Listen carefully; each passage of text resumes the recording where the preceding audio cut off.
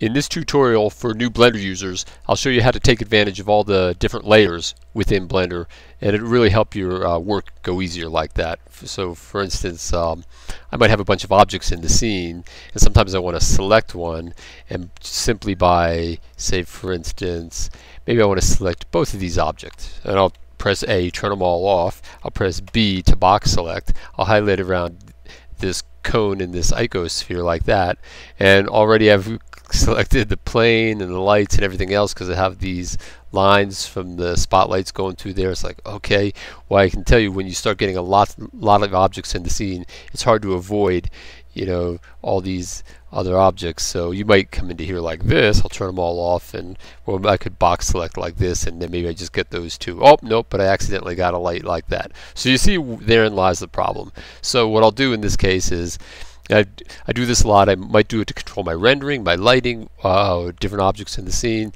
and it's really simple. So here are your layers, and the orange tells you that this object that's selected is in that layer. Alright, and if, for instance, if I click the cone and I press the M key, this box comes up. And so I come over here and I press 2, like that, and it puts it into the second layer. And then if I just, without clicking it, just move my mouse off of that location, then that little menu goes away. Well, you can see that it's still selected, but it's on the second layer, and I can't see it because I didn't have that layer selected.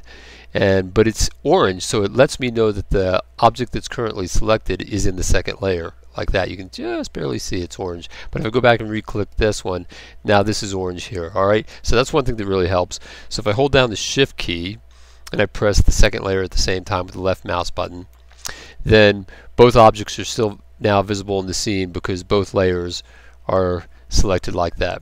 Alright, so a lot of times what I'll do is I'll click this guy, I'm going to shift and click that guy, and I'll take my spotlights and I'll press M and I'll move them, say, up to layer 5, and they're no longer in the scene, so they're not casting the shadows. Like I say, if I want them back in there, I'll shift and I press that in there, and there's the spotlights back in the scene. So I can turn them all on and off at will, and then that really helps. You might have a lot of objects in the scene, other things you might want to render or not render, and you just turn them off by having them in different layers. And I recommend you get used to using this approach right from the get-go, because it's really powerful way to help keep organized.